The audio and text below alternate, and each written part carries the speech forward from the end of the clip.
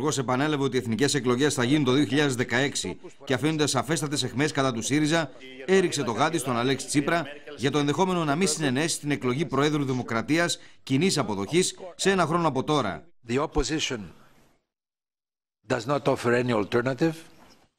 What I believe is that I'm going and my government is going to do the maximum in order to safeguard that elections will take place in 2016.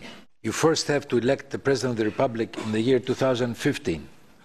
And if they don't want to elect such an honorable person, and instead they want to go to direct elections, then they will have to take the political cost for it.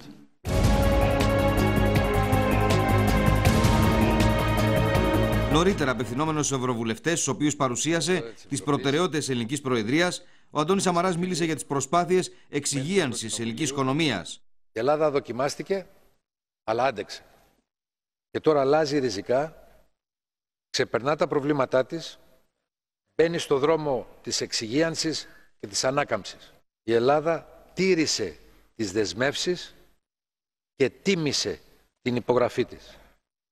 Και είμαι υπερήφανος που η πατρίδα μου, μέσα από αφάνταστα επώδυνες θυσίες του λαού μας, σήμερα είναι και πάλι στα πόδια της. Ο πρόεδρος της Κομισιόν Μπαρόζο, που το διαδέχτηκε στο βήμα, μίλησε με θερμά λόγια για τις προσπάθειες της κυβέρνησης για έξοδο από την κρίση, κάνοντας λόγο για εντυπωσιακά αποτελέσματα. The fact that today Prime Minister of Greece is here with his strong European commitment, proud of the commitment of his country to Europe, standing among us, launching this new presidency, proves that the prophets of doom were wrong.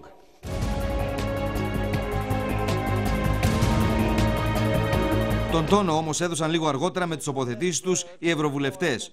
Ο επικεφαλής των σοσιαλιστών στο Ευρωκοινοβούλιο, Χάνες Βόμποντα, ήταν καταπέλτης εναντίον της Τρόικα.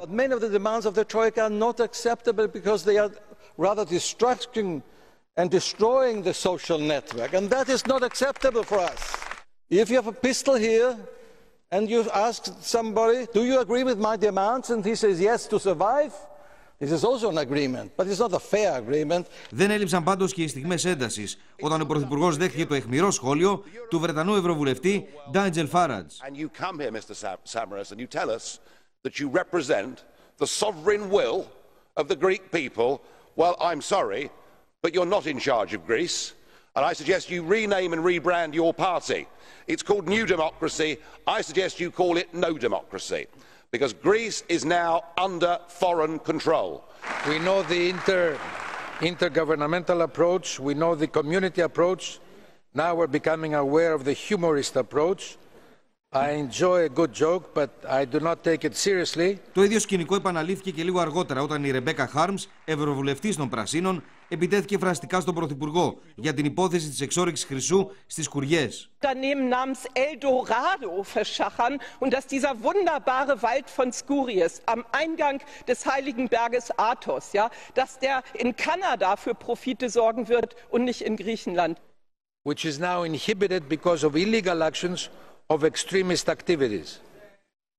Democracy and FDI are not going to go to the mercy of extremism in Greece.